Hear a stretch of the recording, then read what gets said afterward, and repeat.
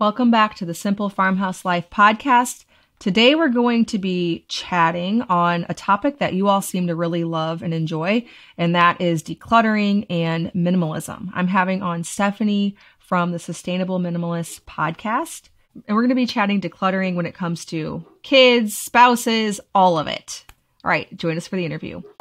My name is Lisa, mother of 7 and creator of the blog and YouTube channel Farmhouse on Boone. Join me as I share with you my love for creating a handmade home from scratch cooking and a little mom and entrepreneur life along the way.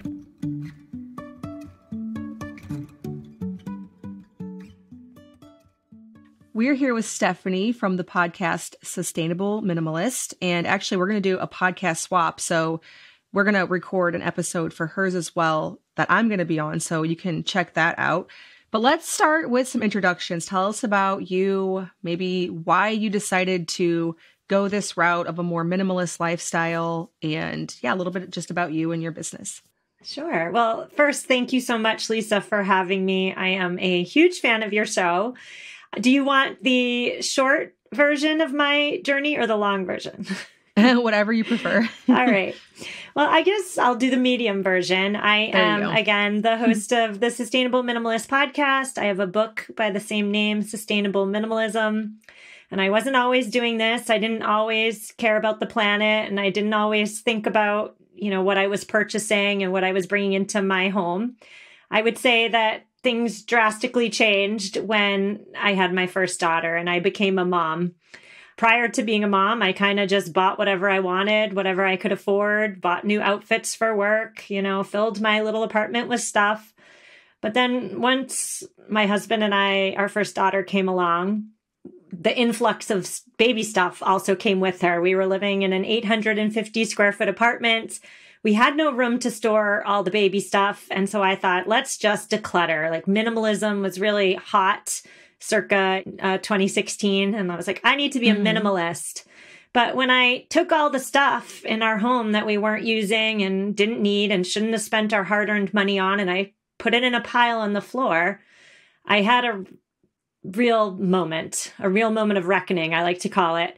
Because as I looked at this stuff, I realized that number one, it was all taking a toll on the quality of my life. Yes, but it went further than that. It went to, what is the impact of the creation and shipment of all this stuff all around the planet doing to the planet?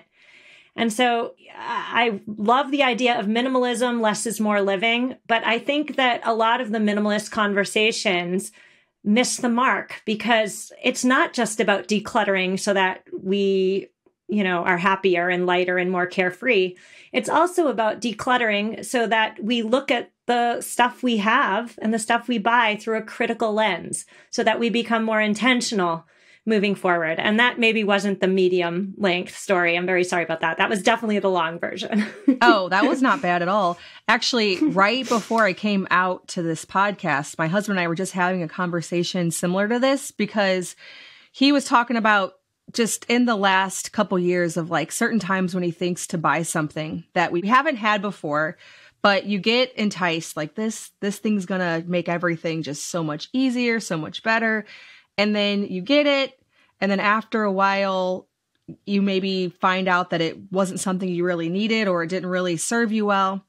And then it's always this, okay, well, now what do I do with it? Because whenever you have so much stuff to manage, to figure out where it should go that's going to be most appropriately used, that becomes sort of an issue too. And that's what I have run into as well. And it has made me think more about whenever I purchase something, okay, am I going to still want to be using this in a year from now? And it's more than just the money conversation about, not spending money on things that you maybe don't necessarily need, but also even if you can afford it, it's like, well, but then what? Like, where's this going to go in the house?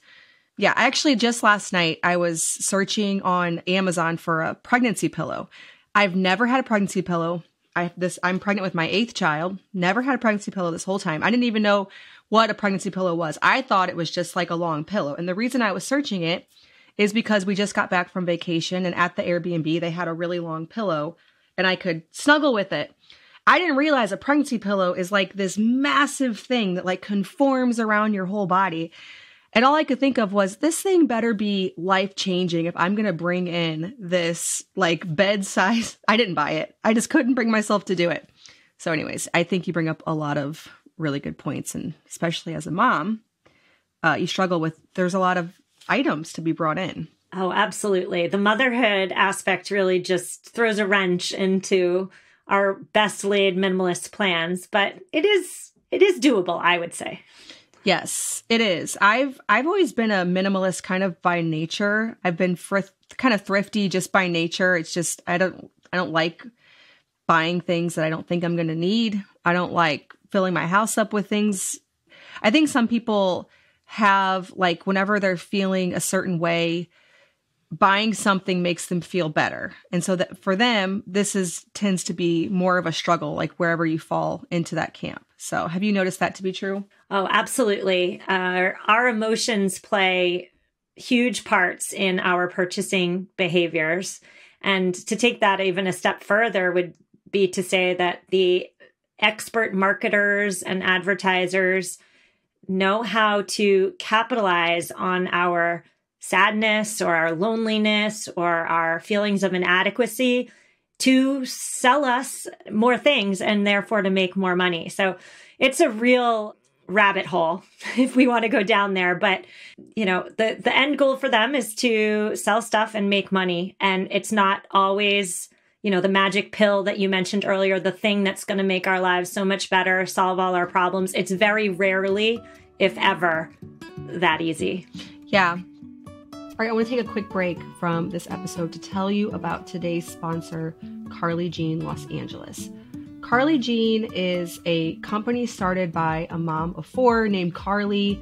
Everything is made in Los Angeles, which is awesome to be supporting United States made and really quality pieces. So I am wearing something here right now that I wear constantly that came from Carly Jean. I'm wearing it with my Pinafore apron.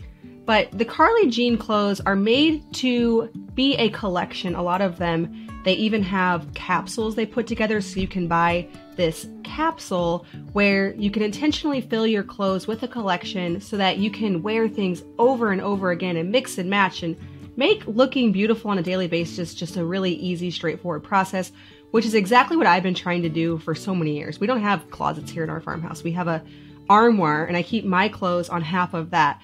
And so I love being able to piece together something that I know I can reach in really quickly, get ready, and be put together. And that is something that Carly Jean actually does for you. They have these curated capsule collections which do exactly that and take a lot of the guesswork out with quality pieces made in America. So I love that mission, and I think that you will too. So head on over to carlyjeanlosangeles.com.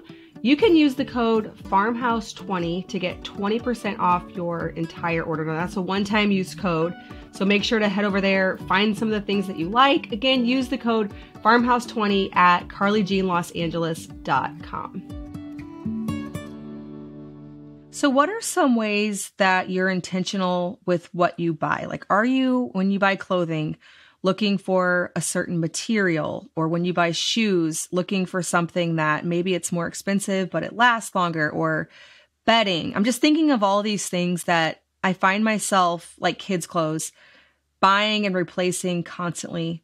I need to be convinced that clothes that are more expensive or shoes that are more expensive actually last longer. I need to figure out what exactly people are buying when they say that, because just because it's more expensive, I find that isn't necessarily meaning that it's going to last longer. Because I've done that. I've bought like the name brand stuff, like, okay, these are going to be our shoes for the next year. And then just like the Target pair, they wore out. And so, like, what are some things you're looking for in your purchases to make that more intentional? Well, let me just say first off the bat, you know, your lifestyle sounds quite different from, you know, somebody sitting at a cushy desk in a perfectly ventilated office all day long, especially with kids too. You know, are you chasing around 7 kids? Are your kids playing outside a lot? Are you playing outside with them? So that all definitely comes into play when we're talking about longevity of items. But I will say that here in the West, we are taught to buy things by looking for a deal, by snagging a deal and then bragging about it. Cheapest is best. But it's really about shifting our mindset. It's not about buying then the most expensive thing.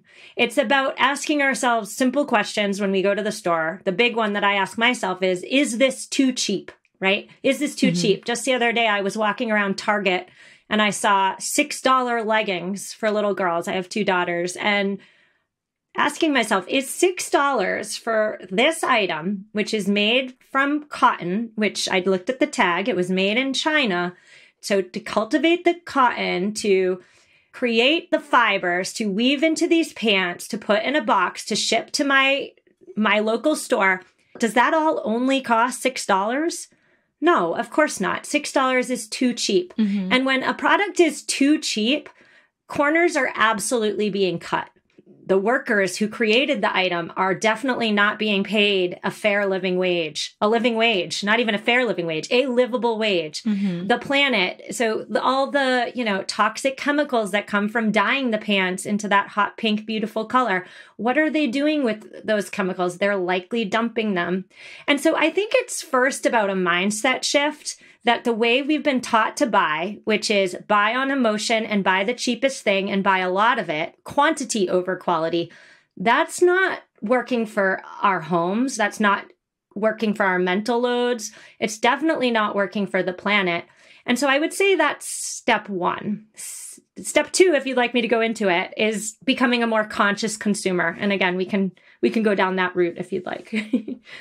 Yeah, no, I would, because I have found myself falling into yes, this is cheap, but no matter what I purchase, like I've gone the route of, okay, I'm going to buy something that's nicer. And then I guess I don't know sometimes I feel like I don't know what I'm looking for when I buy something nicer, and it ends up lasting the same amount of time. And then it's just like, is it worth it to purchase all of these clothes for all of these kids and for myself at the more expensive price if they're not going to last longer? And I think probably the answer is like, well, it's not name brands, because with that, you're just paying extra for the marketing, not the manufacturing, not the fabric, not the material. Now, if I was to go, like, I was looking at some of these really small boutiques, thinking about sourcing some cute, like, maternity dresses and whatnot. And I was looking at the fabric, and it's not really made from more quality stuff. I find a lot of times too, it's not like there's extra stitching in the seams. I guess what I'm saying is, yeah, as a consumer, how do you find stuff that you feel good about buying? And probably like secondhand is number one.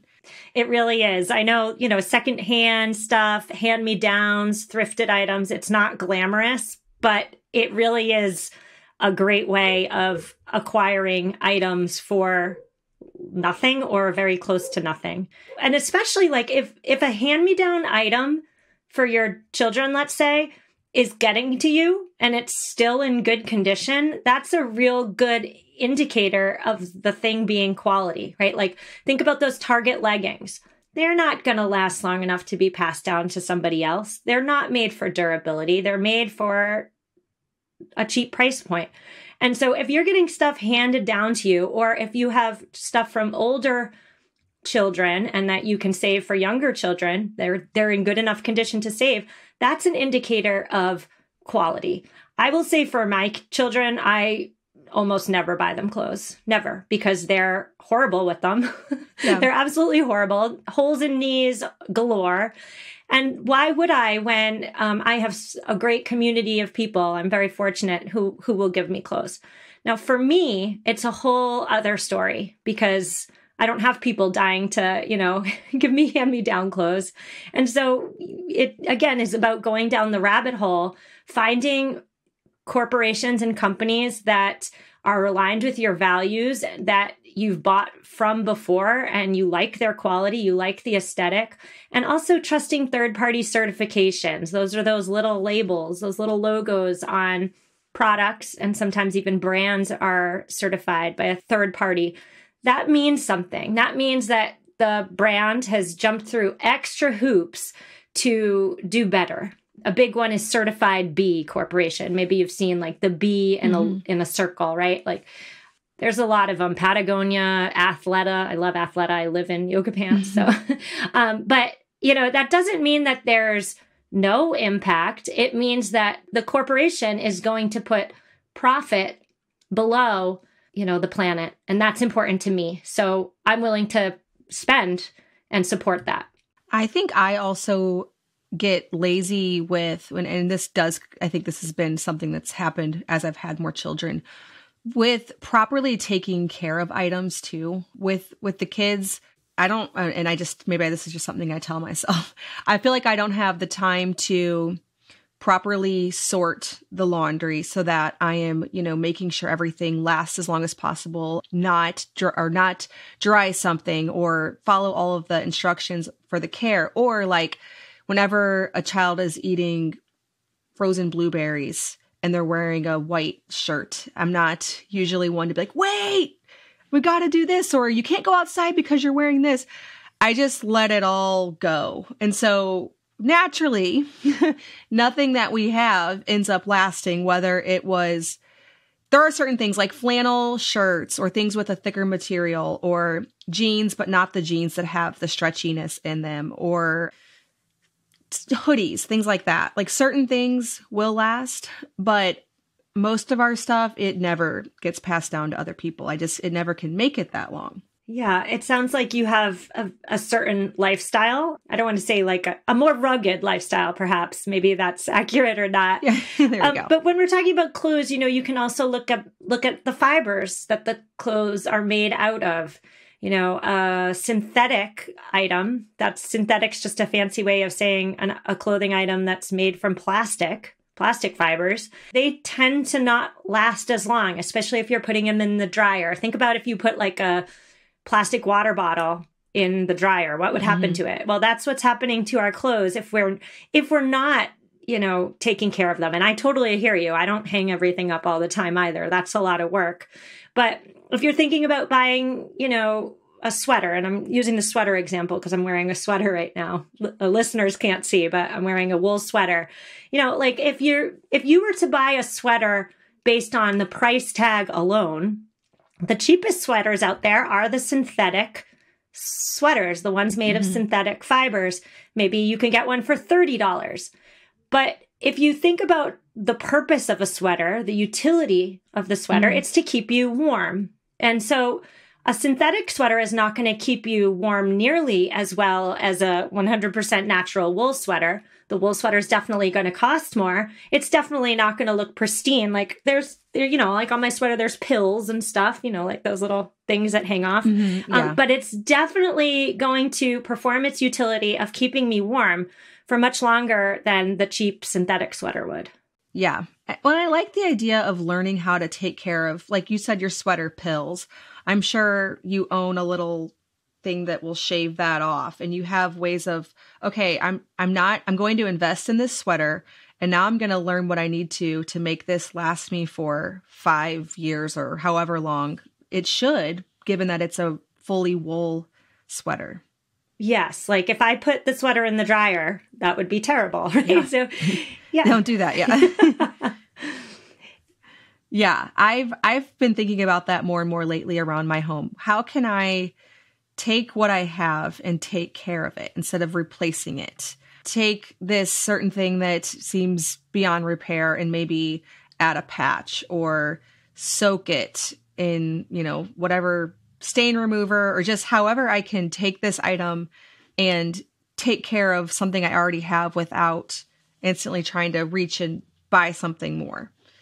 Yes. And just to piggyback off of that, like you're talking about repairing, mending, those are skills that I would say we've lost as the years go on. My grandmother and my mom even were masters at the mend, but I don't know how to darn a pair of socks to save my life. And however, those are important skills. I would say they've been lost though, because we have been conditioned again by marketing just to throw out and replace. But throwing out and replacing is not benefiting our homes or our wallets. It's benefiting the companies.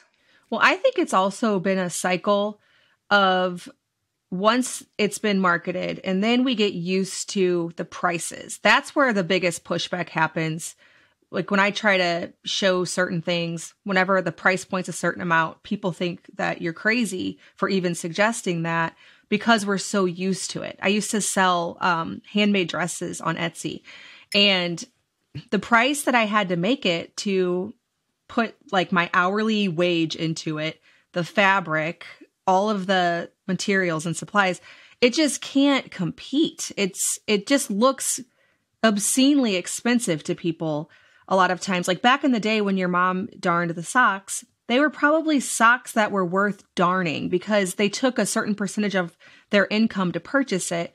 And now socks are so cheap. Who would waste their time darning something that you can replace for 50 cents whenever your time, say you have a job and you make $20 an hour, I don't know. And so by spending a half an hour darning a 50 cent, it's like a vicious cycle of, okay, this doesn't even make sense. Like, how do I reconcile all of these things whenever the numbers don't line up? Yes, that is such a great point. I mean, the cheapness, like the inexpensive quality of the stuff that's on the shelves then creates, I believe you're saying, disposable consumers, right? Consumers with a disposable because why not? It's not like a big loss. And so that's why I love what you're doing. I mean, you're making more instead of purchasing. I think that's amazing. And I think that that's the type of pushback that perhaps we can all do on a small scale within our own little homes, our own little spheres. Yeah. All right, I want to take a quick break from this episode to tell you about a sponsor for today's episode, Azure Standard. I first learned about Azure Standard probably over a decade ago when I first started getting into real food. I was seeking out sources for wheat berries in bulk. Like I wanted a 50-pound bag because I had my own grain mill and I wanted to make my own bread. Honey by the gallon. All kinds of dairy products like organic grass-fed butter, things that I was not able to find locally, or if I could, they weren't in bulk. I wanted a better option so that I could be obviously more economical to purchase these things in large quantities and then to stock my pantry well. That's something I'm very passionate about, is keeping the staples stocked so that no matter what, if there's a big snowstorm or anything, I'm able to have what I need to at least make a lot of basic things. And through all of my years of learning how to do a lot of these types of homestead, homemade things, I'm able to take those staples. Anyways, the company that I found was Azure Standard. And what I like so much about Azure Standard is it works like a co-op. So there are drops all over the country where several people get together so that they can get a large truckload for a lower price by combining the shipping, combining the purchase. We have a local drop that is about 30 minutes from us in either direction. There's several actually drops that I could be a part of. And once a month I place my order for, by now I actually do animal feed, I do organic raw cheese, a huge block of it. They don't just have bulk. If you're a small family, you're not ready to really stock up. What I like so much is they have quality. So you can find your organic sour cream, organic cream cheese, any of those specialty ingredients that you don't really want to go to Whole Foods for because it's really expensive. I can find it at Azure Standard, and I have been utilizing that for many years. Azure Standard is offering Simple Farmhouse Life listeners a 10% off your first order coupon. So you can go to azurestandard.com and use the code SPRINGHOMESTEAD10 to get in on that discount. Make sure when you go onto the Azure Standard website, on the front page, check out the seasonal produce. A lot of times they will have a large amount of whatever is currently in season for a really low price. So if you're looking for some bargain shopping or just something that's really fresh, straight from a great source, make sure to check out the seasonal produce. And then if you're like me, you're going to come up with some staples that you get over and over again, that it's very automatic. Just add this to the cart. Again, azurestandard.com. Use the code SPRINGHOMESTEAD10. Again, thank you so much to Azure Standard for being a continued supporter of Simple Farmhouse Life and a great company to source your food from. Okay, so we have some audience questions as well. I think we talked a little bit about minimalism with kids, but we can talk a bit about that. how you handle toys. You said you have a lot of hand-me-downs as far as wardrobe. Are you still keeping everything pretty minimal with that? Yeah. So one area where I'm not so minimal, the only area I would say is with the kids' clothes. Like if somebody's going to give me hand-me-downs, I'm going to take them and I'm going to organize them and I'm going to put them in labeled bins and I'm going to do my darndest to hold on to them for the time when my child reaches that age and I can pull out that bin because it costs me nothing to do so. And again, just like we were talking about with kids, they are not gentle with their clothes. And so I'd rather actually, in this case, have more so that I don't have to go to Target and buy the cheap $6 leggings. I don't really think there's like a number of clothes items that children should have. I don't really believe in capsule wardrobes for kids. I think that you need to have on hand a good amount of stuff, especially like I live in the Northeast. We need a lot of stuff for the 4 very distinct seasons we have. Mm-hmm. And if at all possible, when at all possible, get secondhand and hold on to it and be proud of that. Yeah. Yeah. I used to, just because I felt very overwhelmed at season changes, I would always, what I still do is I get rid of anything that has holes or is stained beyond repair, and then make a list, get out everything from the past years, see what I have for each kid, and then make a list of like, okay, this kid needs 2 t-shirts, 2 pairs of shorts. Usually around May, I do that like summer swap out. And I used to just go up to Target, buy it all. And last time, which was in the fall, I went thrift shopping, which because I buy so few clothes, I feel like it really doesn't cost a whole lot more just to go to the place where I know it will be. If I go to Target, I will be able to walk out with the 5 t-shirts I need and the whatever pairs of pants or whatever was on my list. But I went to the thrift store and I was like, how do people hand down such nice stuff? Like, because my kids can't. Like, we go through it. I have a small collection. By the end of that season, they're all like, right now, they're all looking like they really need some new clothes because we did this in October when it started getting cold, and it's been however 5 months, I guess, at this point, and they're all looking really bad. And so I assumed that there just wasn't good stuff at the thrift shop because who has good stuff to hand down? And turns out if you go to just a handful of good thrift shops, you can really knock the job, like knock it off your list very quickly as well. Mm-hmm. And you can save money. Even though Target has really cheap prices, you can even get what you need from a thrift store if you're willing to try it, right? You have to be willing to try something new. You can get what you need for even cheaper than Target. Yeah. Oh, I agree. I'm not above it at all. I just felt like it would take too much time. But I used to thrift a ton, like when I was a lot younger or just had, one child or whatever. But I was like, how am I ever going to come up with this list from a thrift shop? But they have some of those like Mommy and Me really organized places that it's like going to Target. Like they have everything laid out to where you will get what you need in one quick stop, which is kind of what I need it to be. Just a quick plug for like online thrift stores too. Their names are totally escaping me at this moment. But ThredUp and Poshmark. Is that what you're thinking? Yes. Thank you. They also have kids' clothes. So there you go. Yes, I've done it. Yep. I got all our coats in the winter from there. Now, how do you handle toys? Every time I have a minimalist type of guest on, people always ask the same question. So we always talk about it when relatives are constantly giving you things and how to navigate that whole situation. Okay. So everybody has different ways of handling this. And I will say I have never heard the perfect answer, and I'm not going to give the perfect answer. It's a really tricky, sticky situation. I'm going to tell you what has worked for me with my in-laws and my parents. So all the grandparents. Okay. And that is positivity and repetition. Positivity and repetition. So when you convey your wishes to the extended family about not over gifting, you're keeping it positive. You're making your statements in a way that sound, it's for the benefit of everybody. It's for the benefit of you and your wallet. It's for the benefit of my child. You can still love on the child in question without overbuying and without inundating them with stuff.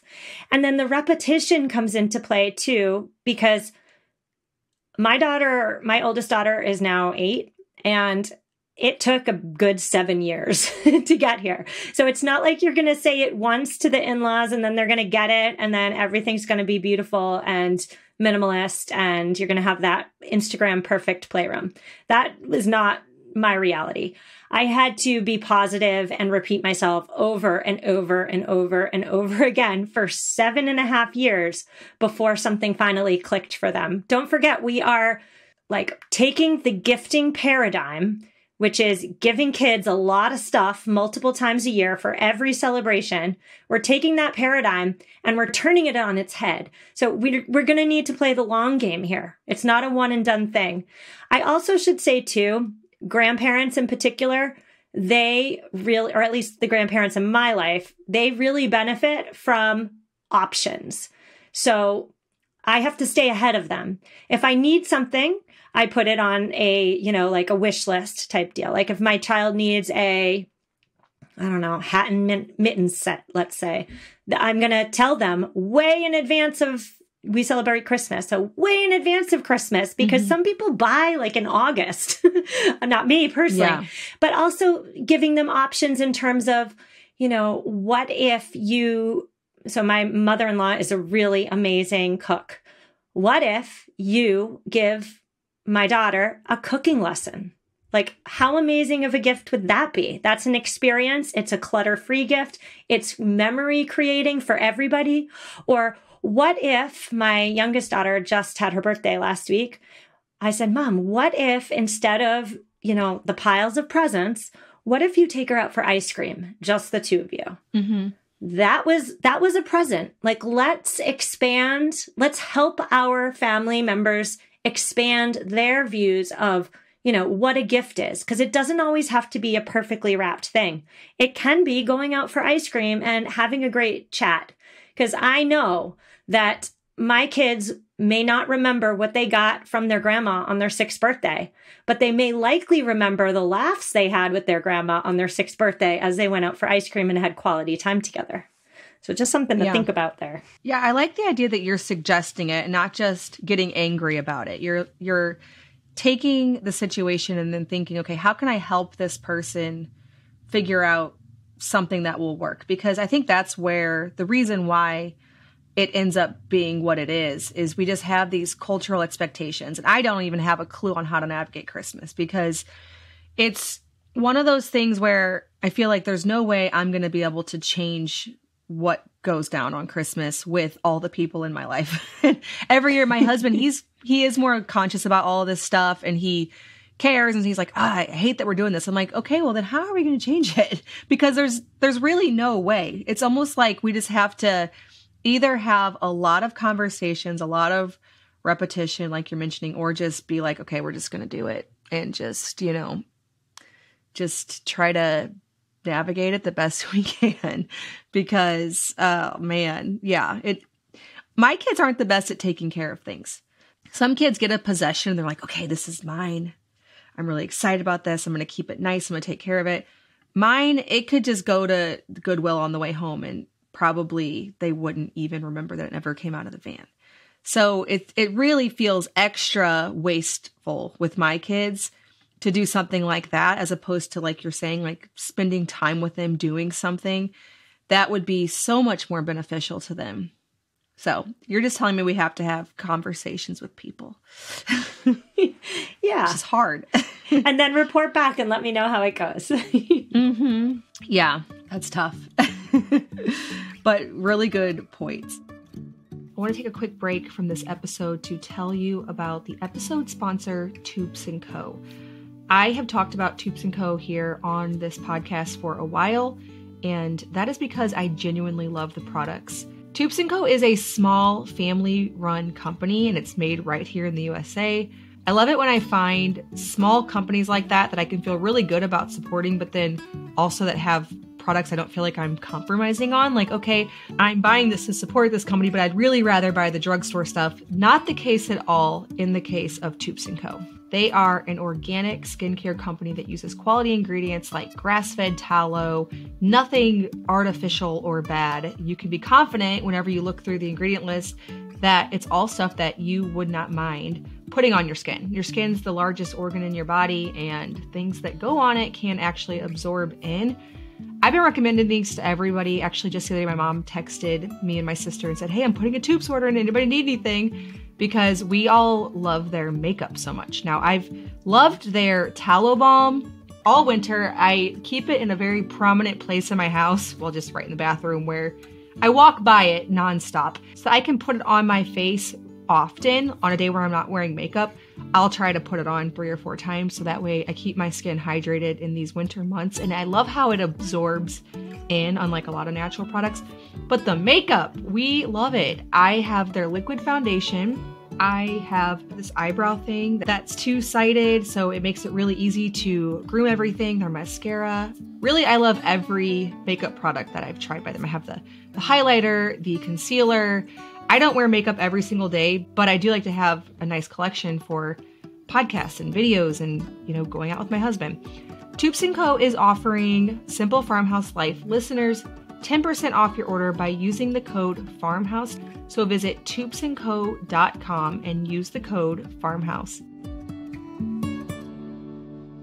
Okay, so other questions on minimal wardrobe is, are hand-me-downs worth the space to keep with multiple kids? I know for you, you're saying absolutely. You do like a lot of upfront work to make sure that you have these bins and you have everything sorted and easy to find. Yeah, so for your listeners who are living in tight spaces, it may not be worth it for them, right? Especially if the children's clothes, the hand-me-downs are, they're tripping over them while they're going to the kitchen, let's say, and it's creating extra stress. I would say if that's your situation, it's not worth keeping them. However, for those of us who do decide to keep them, I have some thoughts. The first one is, of course, you have to put in the upfront work of organizing it by size and by season, and then separating it into bins or, whatever your preferred organizational bin system is. You have to do the work up front. I would also, when you're doing that, take out the stuff that your children aren't going to wear. Like, you can donate that and feel okay about it. The frilly dresses, my daughters hate dresses. They're never going to wear them. So why would I keep them, right? But if there's a good chance, you keep them. And then on the bins, on the baskets, on the bags, whatever it is, make sure you write the size and the season and put them in a place where you're going to be seeing them often. So I hear a lot of times my listeners, they do the upfront work of organizing the stuff, but then they put it all in the attic, which is not somewhere where they go all that often. And then the time to use the size 6 summer clothes comes and goes, and they totally forgot that they even had this. That's 100% my problem. Yeah. So that is a situation where you just tweak your system a little bit so that you remember what you have. Maybe you're putting in a reminder on your calendar to check the attic at the start of every season. I don't know what it might look like for you, but for me, I keep all the bins in my basement in a prominent place right next to my workout area. Okay. And they're all labeled and they're all chronologically. So the 5X and then the 6X and then the 7X. And so, when the weather changes, now I've conditioned myself basically to look in that corner of the basement and see what I've got before I go to Target, before I go to any store. Yeah. So I've been back and forth with this.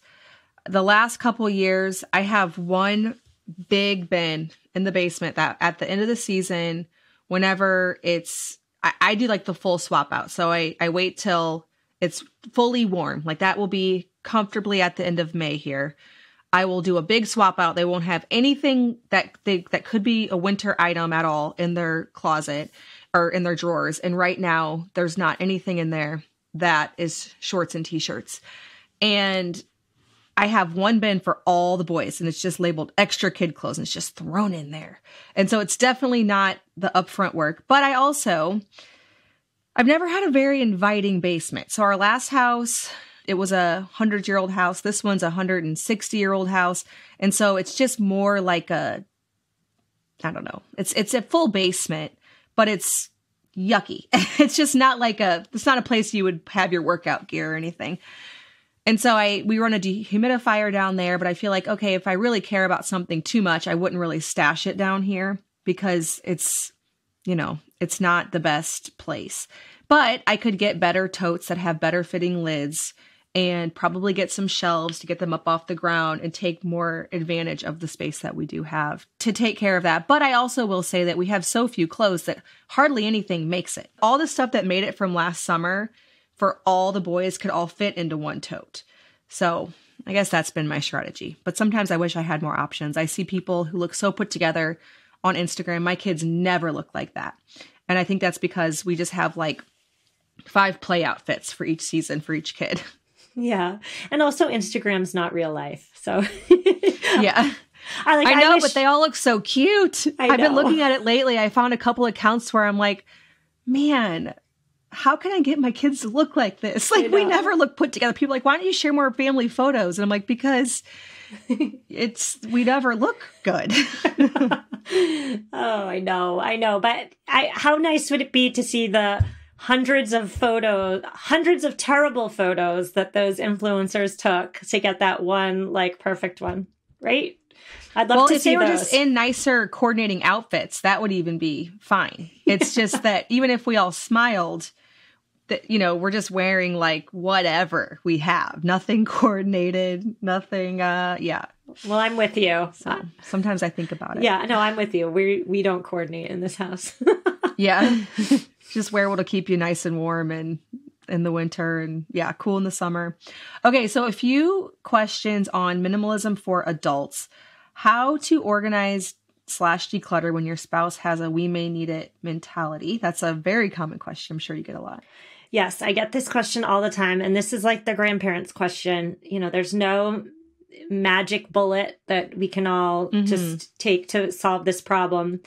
I would say, if you and your husband have differing views on storing stuff, I have a couple things. The first is, you have your own stuff. And if you are interested in paring it down, you can absolutely do that. I want to empower listeners to do that. You can tackle your areas, like the just you areas, like your closet, like your beauty products. You can also, if you are the person who is traditionally in charge of maintaining the household, as I am, if that's you, you can also tackle the common areas, like the linen closet, like the kitchen, like the living room. Those are all, common areas. But if you're in charge of maintaining them, then you're what you want goes. Now, I would stay away from your partner's stuff. Do not declutter their closet or their areas. That is going to cause major strife in your relationship. So just don't do it. But start with your stuff and then start with the common rooms and see how that feels for you. You're still going to receive the benefits of minimalism, a reduced mental load. You're going to feel lighter. You're going to have less stuff to clean. You're going to have more free time. You're still going to get benefit. And I bet your partner is also going to experience some benefit too. And fingers crossed, in a perfect world, they'll also jump on board. I mean, I will say that doesn't often happen because if they want to hold on to stuff, that's ingrained in their DNA. They're not going to be so willing to change. But that doesn't mean you can't do your own stuff and the common area stuff. So start there. Yeah, I completely agree with that. That's something that we've kind of done because I definitely am one to be a little bit more minimalist with things. But I'm pretty much in charge of the house. And so for everything except, those areas, I can at least keep that under control. And so it's not like a all or nothing thing. It's not like if I can't do absolutely every space in this entire house and this farm and the barn, then it's all, it's all a waste. Well, no, there's definitely, you can do what you can. So, okay. A few more here on the minimalism for adults. Okay. How to fight the urge to decorate for season / holidays without buying new. Okay. So I had Joshua Becker on my show, the very famous minimalist, and I asked him this question. And his advice, his wisdom has worked for me in my home. And that is you use the concept of boundaries, storage boundaries. So let's just take the Christmas example because we were talking about Christmas before. If you feel as though for the size of your home and for your level of Christmas festivity, you need to have 3 plastic lidded bins for your Christmas decorations, right? 3 bins feels right to you. Then use that as your space, your storage boundary. So you're not going to buy more things, because then you would have to either A, get another plastic bin, but you've already made your line in the sand. 3 feels right for you. So if you buy more things, some other stuff has to go to make room in the already designated 3 storage bins. So it's first about deciding, like, how much space do you have and how much of that space do you want to put aside a lot for the decorations. And then once you've decided that, you decide, what's the best of the best? What is going in these bins? Because if we're just willy-nilly buying stuff, then we're also willy-nilly buying more bins. And then also too, especially with decor items, like if you have a lot of one item, it makes it harder to appreciate, enjoy, and truly see the individual items, right? Like think about a collection of something. Maybe around Christmas you have, this is a real life example. Do you remember snow babies? I don't know. Are they still around? I don't know. Okay, they're these super, and I'm sorry to anybody listening who loves snow babies. They're these super creepy little baby dolls, like toddlers, like doing things in the snow. Okay. And my grandmother had a Google it after we're done talking, Lisa. Okay. You'll be that shocked and surprised. But like my grandmother had a collection of snow babies, okay? And she would put them all together at Christmas on the mantle, and she'd really just organize them in such a wonderful way. But the problem is when you have a lot of something, you're not looking at the individual snow baby. You're looking at the whole collection. Same with all Christmas decorations or all Easter or all Valentine's Day or whatever we're celebrating, right? If you put out too much, we're not enjoying the individual items. And so a powerful way to decorate and enjoy those individual items that you purchased or acquired with love or was handed down to you with love is to just put out less stuff. Yeah. Yeah. That makes sense. I also try to add a lot of natural things too, which can be expensive. So if the goal is, spending less, sometimes the natural things, well, those are just going to be composted afterward. But at least, you don't have to worry about sorting it, making sure that the bin doesn't get moldy if the basement's wet or whatever. That's a definite advantage. Okay, last question. After decluttering, what are your tips to be more intentional to prevent bringing more things into the house that you think you just have to have? Yeah, so this really comes to the full circle, right? To the conscious consumer aspect of our conversation, which is what can we do to prevent being on that hamster wheel of decluttering and purging and decluttering and purging?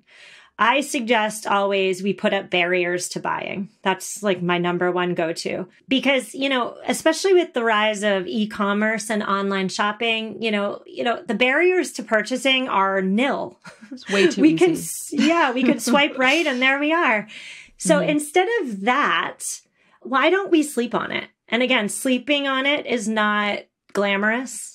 It's not glamorous, but why don't we just put some time in between the swiping and the purchasing? Why don't we sleep on it? And I'll tell you, this is my first and always go-to strategy. And by morning, 90% of the time, the thing that I was looking at the night before has lost its luster. It's lost its luster. I also have a little mantra. Again, mantras aren't all that glamorous either, but it works for me. And that is, I wish I knew who said this because it speaks to me. It saved me from so many unnecessary purchases. And that is, today's it item is tomorrow's clutter. So whatever is hot and cool and is being marketed through targeted advertisements to me right now, it's going to lose its luster, by maybe 6 months from now. And so when I think about purchases in that way, I feel like it takes the glamour out of the marketing. Like, no product is going to solve all my problems. It's just not going to happen. No product is going to make my life substantially easier. Living is hard. Life is difficult, right? There's no thing that's a fairy godmother. There just isn't. And so knowing that, like, fundamental truth makes purchasing a lot less enticing. I've even heard, I don't know if you've heard this, but I've heard that they've done some kind of study where they figured out that all of the dopamine in your brain or whatever it is that makes you feel good whenever you purchase something new happens when you, like, it was just when you add it to the cart and maybe purchase it, but not actually after that. So somebody had some kind of strategy where you just like pick all the things out and add them to the cart, and then that was it. Another thing that I like to think about is sometimes we're buying into the whole story. So like certain brands, they have like a really powerful story behind them. That's marketing. That's how we market our podcast. That's how we market our blog. You create this whole thing that people are buying into. And I'm just thinking of this certain baby carrier I have that is so pretty and I love it. And like part of me was like, oh, I want to buy another one for the new baby. I'm like, but why? I already have one. What I want is I just want to buy it again. But if that same item, sometimes you have something that's like, it's packaged beautifully. It looks really beautiful the way it's presented on Instagram. If it was shoved in like a Ziploc bag, hanging at Goodwill on a hanger, would you pay $200 for that baby carrier? No, you'd want that to be like $25 because out of context, it's just a little thing again. Like it's not this. Do you know what I mean? Like it's the whole thing that you're buying. And it's like, okay, if this was at Goodwill, shoved in a little baggie, hanging just on the little shelf, the exact thing, like literally the exact thing, no scratches, no marks, no stains, you know, does it have that same feeling? And it's like, well, no. How can I get this feeling then, you know, without the purchase? Yeah, I don't know if I have an answer for that, but I totally hear what you're saying. A lot of the glitz and glamour of these items comes in the presentation, comes in the words used to, you know, on the package to describe the item, comes in the influencers who are trying to, you know, tell us how great it is, who, by the way, are obviously getting paid to say how great it is. And so, like, when we strip all that away, at the end of the day, it's just a thing. Yeah. And we really need to feel that, like, deep in our bones if we want to change our purchasing behavior long term. Yeah. Yep. Okay. So tell us where we can find you, follow up with you, and whatever resources you offer. Wow, where to begin? The podcast is Sustainable Minimalist. You can find it wherever you listen to podcasts. I'm up there with you on the top home and garden charts. So congratulations to you. Your podcast is amazing, by the way. So I'm so excited to, you know, glean your wisdom up there on the home and garden charts. My book, if you want to go a little bit deeper, is called Sustainable Minimalist. You can check it out from your library. I don't suggest going to Amazon to purchase it. I wrote it. I think it's good, but we don't need to purchase it, right? Especially after our conversation today. And I'm on social media at Sustainable Minimalists. All right, awesome. Well, thank you. And also, we're going to be recording an episode for her podcast, so make sure to head over and check that out as well. Thanks again so much for joining us, Stephanie. Thank you, Lisa. This was so much fun. All right. Well, thank you so much for listening to this episode, and I will see you in the next one of the Simple Farmhouse Life podcast.